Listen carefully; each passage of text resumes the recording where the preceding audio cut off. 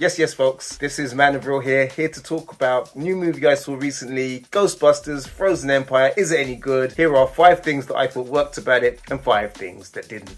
It seems logic defined to me that actors who were originally based in Oklahoma, Logan Kim and Celeste O'Connor, would find themselves in New York City doing exactly the same work. How did they get there? How did that work with their parents, that conversation? It's a stretch. Didn't buy it.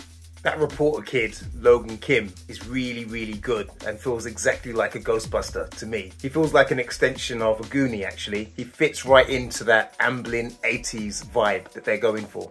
I really love the ghost that could turn into anything, and I hope that if there are future movies that they definitely bring that character back. A really good addition to the Ghostbusters series that seem to just fit like a perfect glove. Paul Rudd, Carrie Coon and Finn Wolfhard's roles are surprisingly underdeveloped in this one, given that they're, on paper at least, 3 of the leads. That leaves Mackenzie Grace's Phoebe to be the true lead of this movie.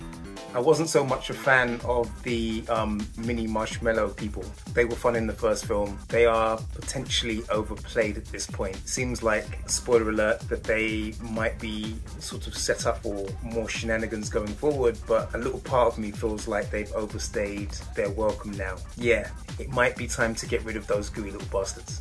Much of the callbacks work, such as revisiting a certain spooky library seen initially in the original Ghostbusters, but the callback at the end, bringing back a cheering, triumphant crowd, which is a callback to the original Ghostbusters, or maybe both Ghostbusters, just doesn't work. Like, based off of what happened before, which was everything froze over, the idea that people would find themselves outside this sort of fire station turned Ghostbusters station cheering with placards just seemed ridiculous.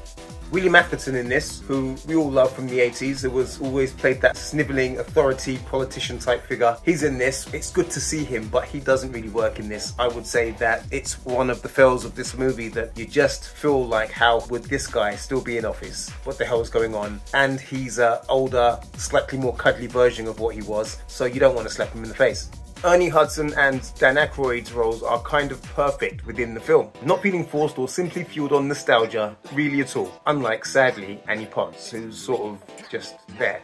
The introduction of Kumali Nanjiani as the fire god guy dude is inspired, and he might just be the guy who walks away with the whole film. Bill Murray is called back to be glib in what is essentially an underdeveloped role. However, he gets one super killer scene alongside Kumali that makes up for the lack of development in other places, in probably what is the best scene in the entire movie.